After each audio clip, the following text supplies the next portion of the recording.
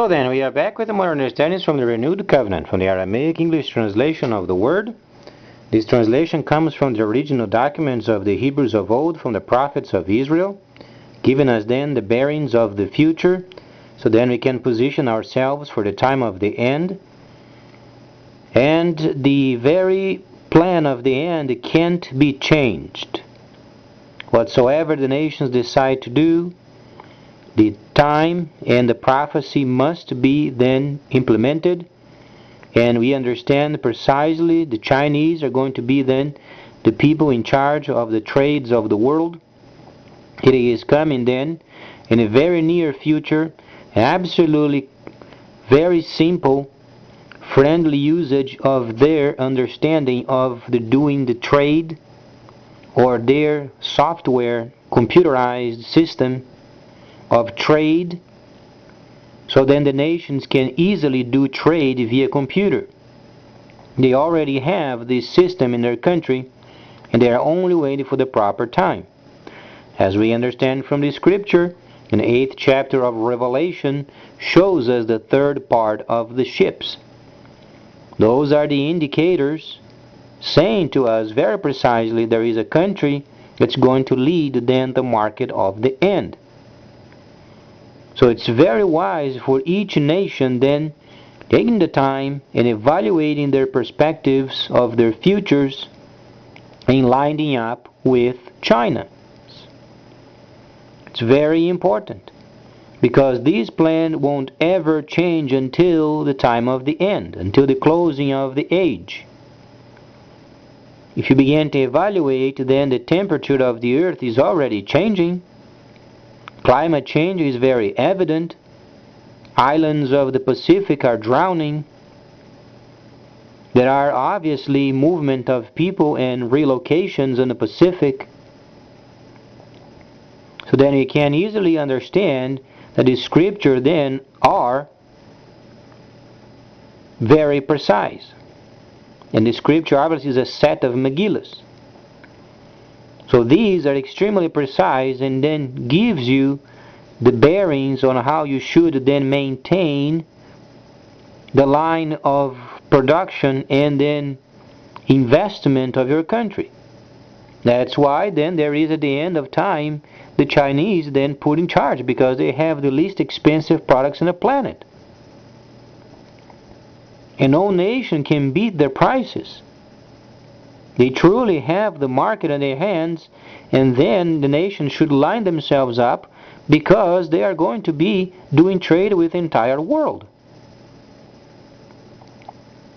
There is no avoidance from it. So then we take the time, then we indicate to those people lined up with China's system.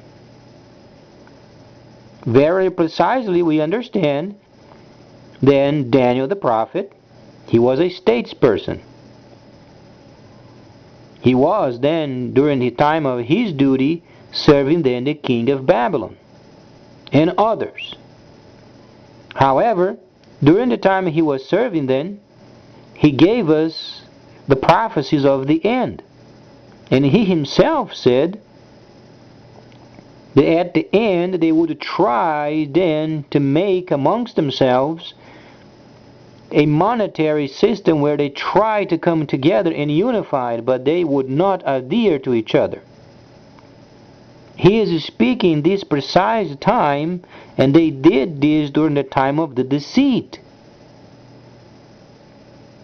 They thought, because of the time of the rulership of the Gentiles upon the earth given by the Messiah himself, and he spent 2 days with the Samaritans, indicating 1,000 each. That's the time of the rulership of secular Gentiles. However, during the second 1,000, when you read further Revelation, you find that his people would be in charge for 1,000 years. He ascended, then previously he was born. You count then 1,000 years. What was the most important event? The destruction of Jerusalem and the tomb. There were cities, many of them, during the time after Yohanan. Yohanan was the first. So then there were many cities around Asia, and then the people began to be instructed. From the standpoint of the trade of the kingdom to come government, they were taught properly. That's why they are so prosperous. So then, understanding from this viewpoint, then you can conclude China is going to lead the end of these ages markets.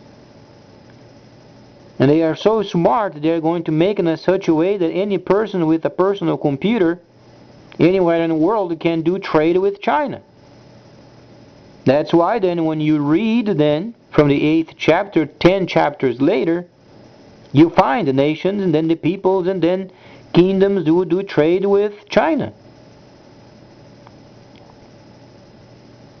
The software language of the computer system they're going to put out, then people they're going to start doing trade while rebuilding. And then the cities also are being rebuilt. So then the plan is becoming much more evident because these plans can't be changed. These are set in motion, they can't be changed. Then the nations can rebel against it. Is it going to work? No. It's not going to work. Because Daniel said at the end they would try to adhere to each other during the time of the deceit. That's why they tried to adhere to each other, because they did this during the time of the deceit. We are no longer during the time of the deceit. The deceit ended in 6009. We are in 12. So we are then during the time of the reduction of from 6031. We don't know for how long this reduction is going to be, but we know the context of the situation. Then the holy cities are returning. So then it started making more sense. When you begin to read it in Revelation, when you come to the 20th chapter, then you read camp and then holy city. That did not make any sense. The translator did not understand. They were going through piles of Megillas. They didn't know how to start because those were neatly put together per season, per prophecy. And that's how you read in Hebrew. The Torah today, when they sewn the pieces together, those were wrong. Try to understand, Israel then became disobedient, and they lost the ability of reading from the prophecies. They lost a track because they rejected the Messiah. But the Messiah moved on. So truly during the time of Yohanan you had the Torah taken apart, not modified, but taken apart per season, per prophecy. That's why then when the translators they tried to translate Revelation, it was a nightmare. They couldn't understand.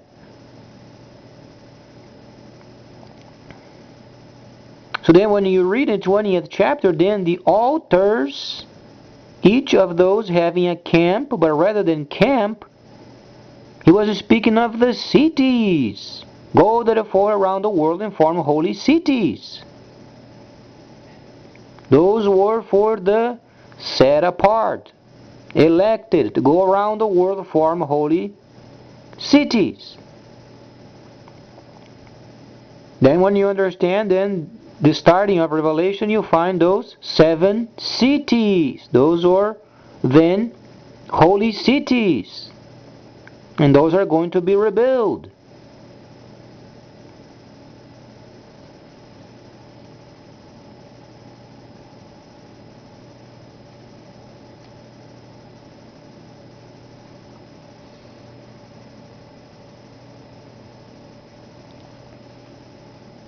Those were active during the time of Yohanan, because there were situations over there going on, and the Messiah was aware of them. And he pointed out the problems, and they had to get themselves straightened out. But then, he also gave them, each of those cities, a specific angel. with a shofar to sound during the time of vengeance. So obviously those places are going to be rebuilt.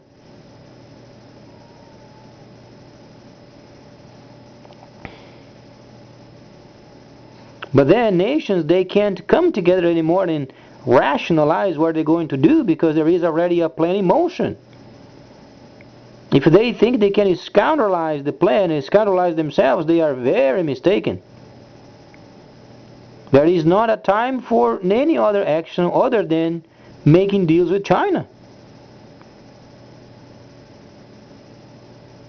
Europe is breaking up because of the euro crisis. There are more nations in trouble than anybody else.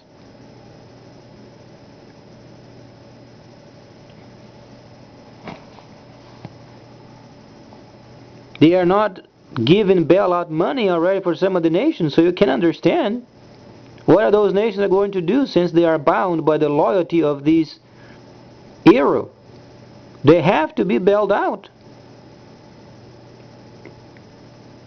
There is no way of going out of it because they are part of a system. So they thought if they could come together during the time of the deceit, if any of them would go down, then the others would help, wasn't it? At least that's what they thought.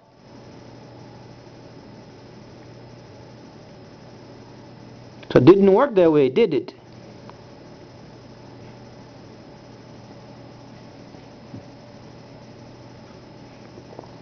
Then the situation in Mideast. That's very bad also. Syria is being torn apart. And they are already going to the other countries, then they are becoming a burden. Not because they are unwelcome, but only because of the simple fact of a lot of them going to the other land.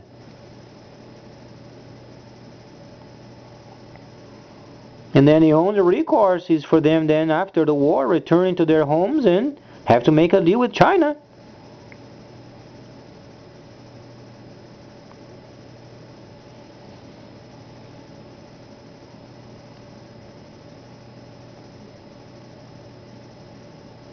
Because nations, they can't deny the absolute precision of the Scripture.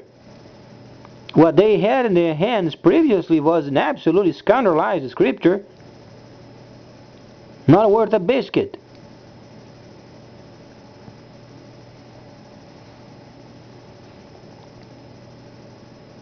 So then understand what they had in their hands, the value of a ship's biscuit, they understand there is the real Scripture.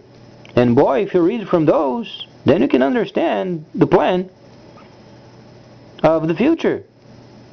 Nations coming and doing trade with China. There are emerging countries with vast natural resources, and they're going to start to develop. Where do you think they're going to get the products from?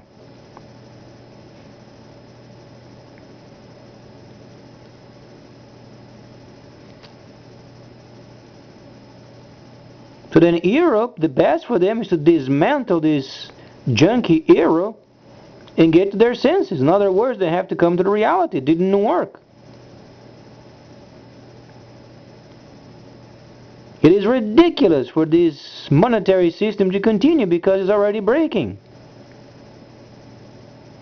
The other countries broken, they are going to demand bailouts because they are bound by the same contract.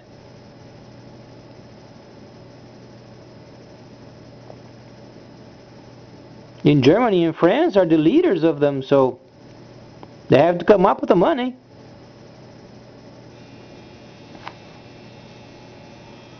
Now, if they are going around trying to drag others in their plan, then it's not very smart to whomever they are making plans with.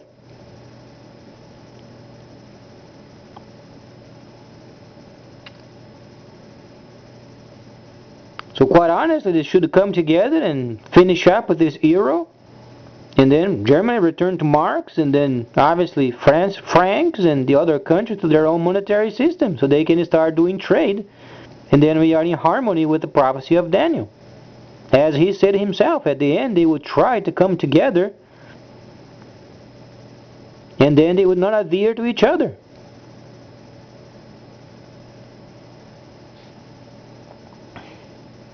And then, obviously, encouraging other countries, they are emerging to do trade with China, because then the people, they're going to try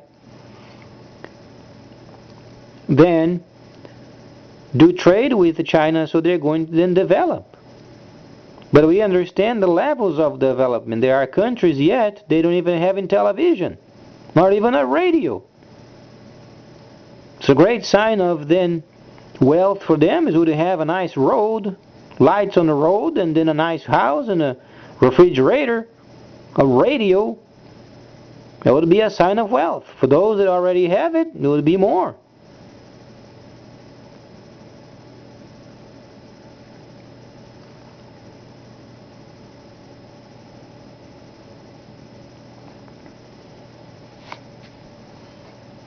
Because China is already perceiving that they are leading the world's market. They are only waiting for the euro to break and our country to break. That's what they are waiting for. Then when we do whatsoever we can to exhaust ourselves of our resources, then when we are busted and broken, then Chinese comes over and, would you like some rebuilding? Got some materials for you, can rebuild.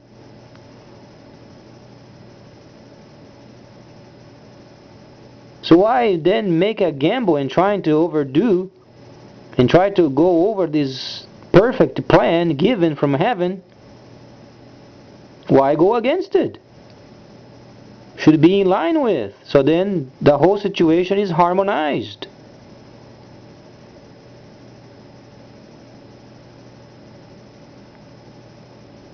And then as we understand from the prophecy of Yeshayahu regarding then the layer of restoration, then the country of Cush, beyond the rivers of Ethiopia, that's going to be the first city. A city from many cities in the future.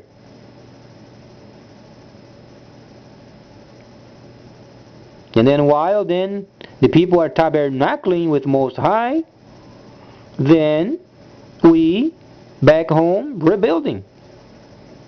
And then we are then ordering rare materials from Congo. So then it can continue on with the technological advancement. That's the only type of product we can produce, because we can't go against the cheap products of China. Neither should the leaders lie to the people and being scoundrel themselves and saying to the people, oh, we're going to take on China and crack them down. How are you going to crack them down? Come on, think yourself. How are you going to crack them down? We owe nearly our entire country to them. How are you going to crack them down?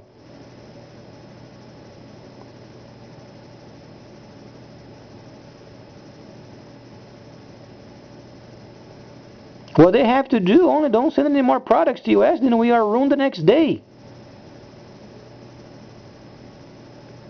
So we have to maintain our composure and make a deal with them. Oh, we are rebuilding ourselves and we want easy payments. And then when they make those convoys to go to the Middle East to deliver their cargo escorted by the military, that's the clue for us to get out of there. It's on expense anyway. What are we doing there for? We are involved with the South side, but China Sea. What are we doing over there? It's not our fight. But then we stick our noses in many places. Then we have at some point retrieve, because it's their problem.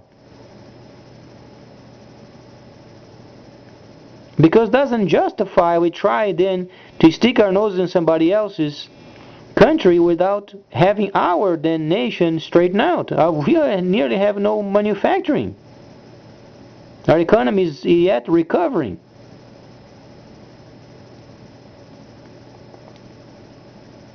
So the more we retrieve, the more then we save.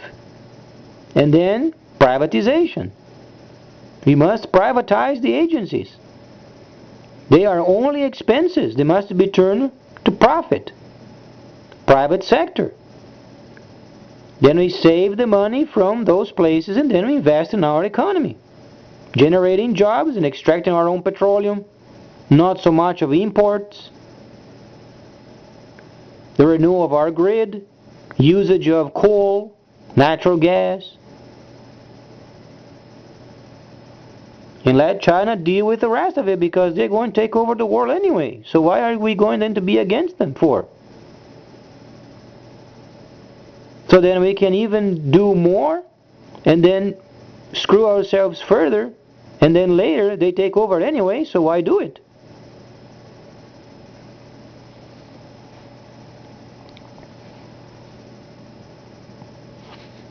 This time is a lost war. Best for us is simply then let Chinese take over nice and easy. They take over there the Middle East, they do their trade, convoys, escort it nice and easy, they deliver the cargo. Then they are responsible for the maintenance of the peace in the region. That's what the world wants. And we simply retrieve for rebuilding. As far as the United Kingdom, another year or so, year and a half, they may not be together anymore. There is a referendum to get the kingdom separated.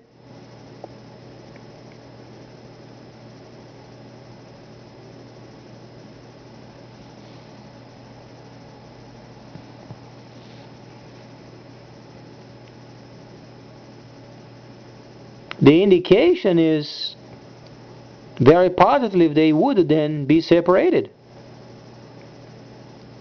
And then they would be doing trade with China, because when a nation then is separated from another, they're going to try to get the cheapest they can get to get their numbers built up, then making deal with China. So as the other country that was then separated, making deal with China. In Great Britain, as we know, they are already privatizing. So they are not playing around. And our junkie agencies must be privatized. That's the normal of any country. A great number of agencies of DHS must be then privatized. TSA, don't even talk with it. It has to be privatized, the entire enterprise. So then the private sector, as in San Francisco, takes over, and then they have a very nice record of detection. FAA is no longer required. Can be a private sector also. Because most of these computerized systems anyway. And there are inspectors of the private sector who can do their job. EPA, Agriculture Department, those can be turned precisely to the private sector. So then the country releases itself from those huge obligations and then neither no return. In terms of the benefits received from their services, they are only expenses.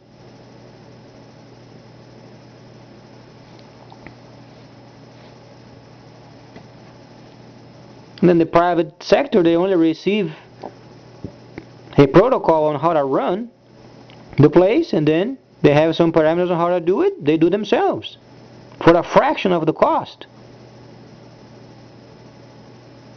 That's being responsible.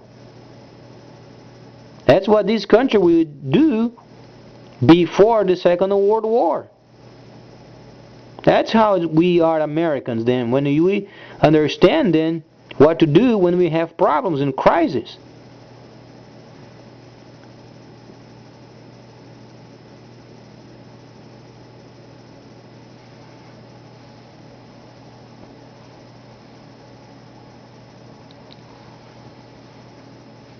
So the best is then understanding we were given a copy of the scripture, not worth a biscuit, not even this much, and then understand the proper scripture. We understand China is going to lead the world. There is no way out of it. So then we do what the president was speaking of, working with other technologies, higher technologies, so then we can do trade, because we can compete with the cheap products of China. In order to do this, we have to have rare materials. It comes from Congo.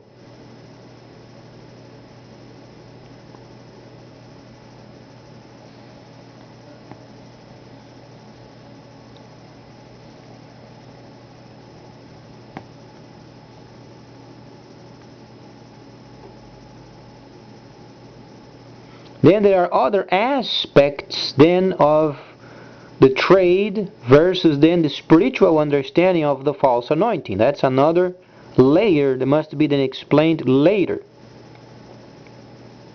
Because so far the time of rebuilding a nation should be lined up. It's very serious. This time it's not playing around. During the time of the deceit, they were going to and fro, blind leading the blind. At this moment there is a defined plan for the end. And every nation should line up themselves. They either do this or they break, then they get lined up themselves.